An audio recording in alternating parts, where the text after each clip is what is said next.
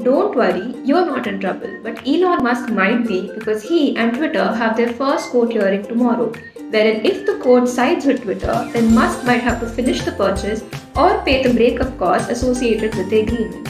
Let's see what else is in store for tomorrow because it's time for Edex Fast Forward for July 19th. After 100 days of protest in Sri Lanka amid an economic crisis and a failing top order, the Indian government has called for an all-party meet on the country's crisis tomorrow.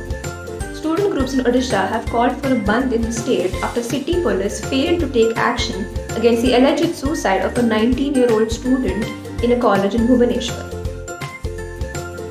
Well, I might suck at drawing the moon, but if you have got what it takes, then the Indian Space Research Organization is inviting art, including paintings and drawings, on the occasion of International Moon Day. And what more, the top performers will also be getting a certificate from the ISRO. So get your artistic sides out.